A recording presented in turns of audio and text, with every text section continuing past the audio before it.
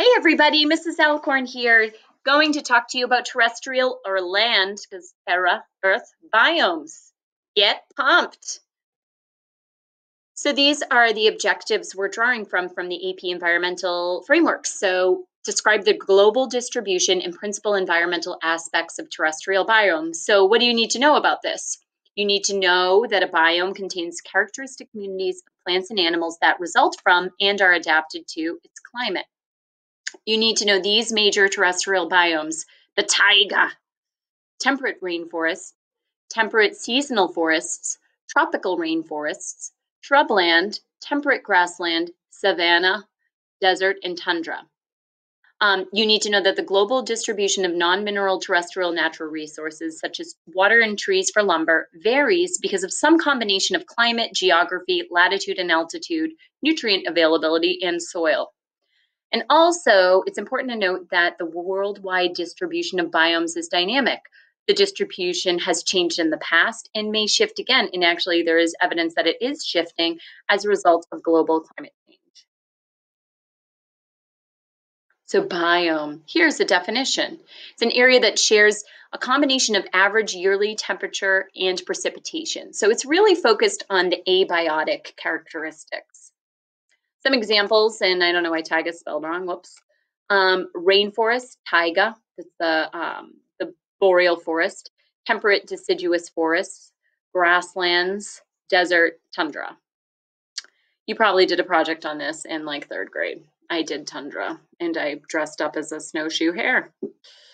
The community of organisms, plant and animals in a biome are uniquely adapted to live in that biome. So what does that mean? So cactus, camels, they have water preserving traits for the desert. Okay, the camels can hold a ton of water, and so can the cacti and succulents too, for that matter, if you have any of those cool jade plants or aloe vera. Shrubs and wildflowers store lots of energy in their roots. Most of the biomass is actually underground, so that because fire is a common phenomenon that happens in grasslands, so they need to be able to spring back up from the roots. So you have seen this in your textbook, the characteristics of biomes. On the y-axis, we have precipitation. On the x-axis, we have temperature. So, and notice that it's a little tricksy here. You're going from a big number to a small number. Don't always think it's positive.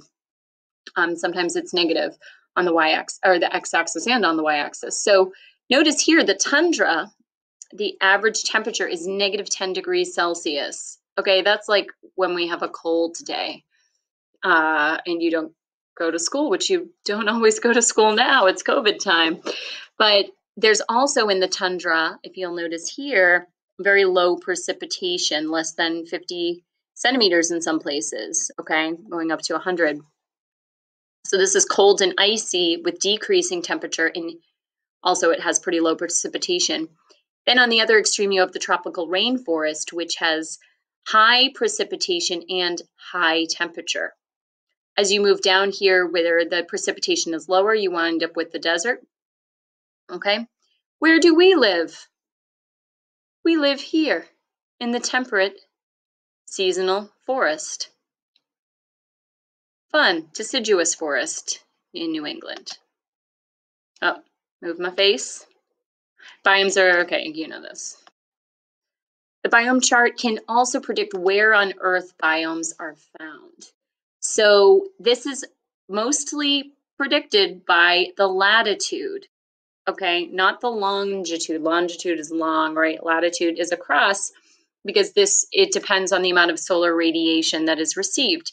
You can notice it's a little, you can see some mirror images that we have less land mass in the southern hemisphere than the northern hemisphere. So there's just a lot, so you don't see quite as many patterns. But if you look like at 30 degrees south, you have similar things to 30 degrees north. You have similar biomes, a lot of that shrubland. So, and also deserts at the 30s. And this is partly because of latitude. Things can also depend on altitude. As you get higher up, generally the temperature decreases. Oh, and there it is. So the tundra and the boreal are higher latitudes. 60 degrees. Temperate is mid-latitude, like 30 to 60. And these are places that tend to have seasons, like where we live. Tropical is closer to the equator, which is here, which is lower than you want it to be, right? Because you want to draw the equator like through the middle of all the landmass, but it's actually south of where a lot of people intuitively put it. So keep that in mind. Oh. The latitude distance from the equator determines temperature and precipitation, which is why biomes exist in predictable patterns on Earth. So, and then the next slide, you're going to see satellite imagery from NASA showing you the greening Earth over the period of about 20 years, and we will talk about that. Nutrient availability is the big thing. So plants need soil nutrients to grow. Specifically, the three that they need that they don't get from photosynthesis, yeah, and that's what you've talked about your whole career. CO2 plus H2O makes glucose, right? But plants do need more than CO2. They have proteins, they have enzymes, they have DNA, and proteins, enzymes, well, an enzyme is a type of protein, but they need nitrogen and phosphorus, okay? Additionally, plants need a source of potassium. So the three big ones for plants are NPK, nitrogen, phosphorus, and potassium. K is potassium. It always makes me think of Special K cereal. I don't know. So plants need more nutrients than just what they're getting through photosynthesis, generally. And sometimes if you see like air plants or lichen is actually a combination of a plant, a little like algae and a fungus. That's a whole other thing. But how many nutrients are available in the soils determines what types of plants grow. So in the tundra, stuff's frozen, it's cold, okay? That's where Santa has his workshop. You know, there's reindeers running around. So a lot of things actually lichen are common there. It's pretty simple, but very cool. Symbiotic organism. There's a lot smaller plants. Okay, so very few plants survive in the tundra because it's frozen. And that's something you definitely need to know for the APES exam, permafrost. Because it's cold, the organic matter doesn't get broken down by decomposers, and that's what it's all about. To get nice rich soil, you need to have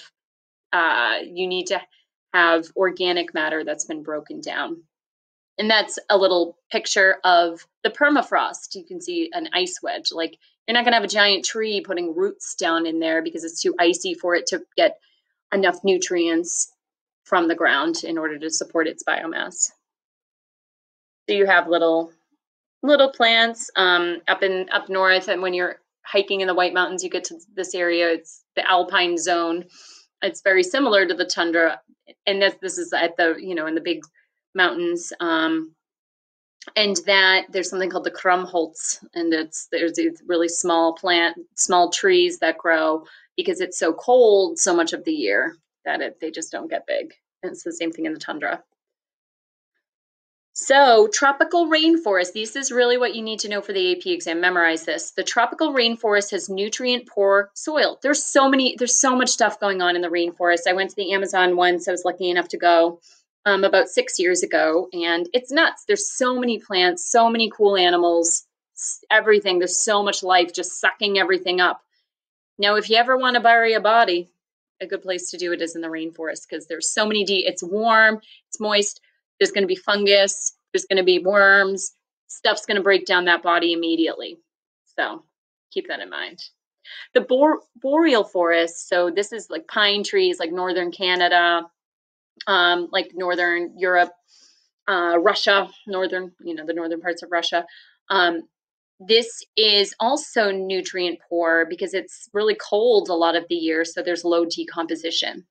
Now, we here in New England, in the temperate forest, deciduous forest, sometimes it's called the temperate seasonal forest, and that's kind of a thing about biomes. There's different names for them depending on what source you're reading. This is nutrient rich. Right now, the leaves are falling down, and that is really good for the soil because those leaves get broken down and they get incorporated back into the soil. And it gets warm enough, especially, this summer, it's warm enough for decomposition. Shifting biomes. Now, this is a really important concept to think about. So, biomes shift in location on Earth as climate changes. So, as the climate warms, the boreal forest, the aspen and the spruce are really adapted to live in cold environments. And as it gets too warm in the south, they need to go north. Now, as they go north, of course, it's not just like a vacant lot. There's other biomes, there's other ecosystems there. So they displace uh, some of the tundra as the tundra permafrost melts due to climate change. We expect that some of the boreal forests will displace the tundra and come in, and then everything shifts up. The prairie will shift up, the temperate seasonal forest will shift up. So you can kind of see the current climate zone of aspen. The range is in this, what is this, khaki green, and the core is in sort of forest green, hunter green, forest green. So this is where aspen lives, and we have a species of aspen. Actually, it's a successional species called quaking aspen. That's kind of neat. I'm trying to think if we have any at school. I have some in my yard, but you can see this is where most of the aspen was from 1971 to 2000. It's projected that this is going to move northward, way north, like up in the, I always think that Alaska looks like a hamster, way up there, where the even shifting here into the tundra zone. So you can see some of this happening in this picture. So practice FRQ. Identify one characteristic of a biome and explain how that characteristic determines the community of organisms found in that biome. Thank you for listening. Alcorn out.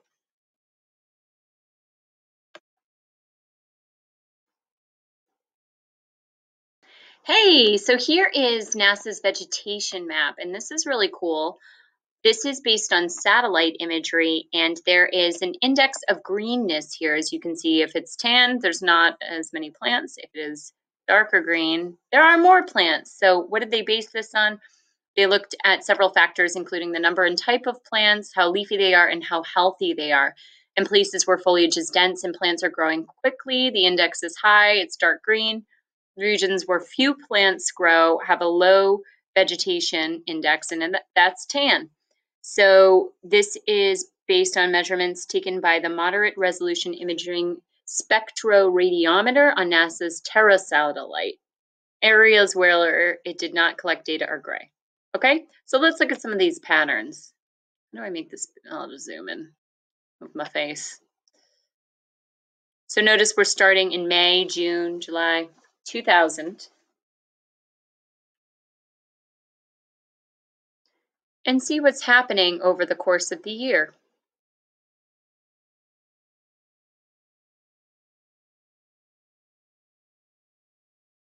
Nope, we're in 2003. That was my phone. Oh, someone submitted an assignment late. At least they're doing it.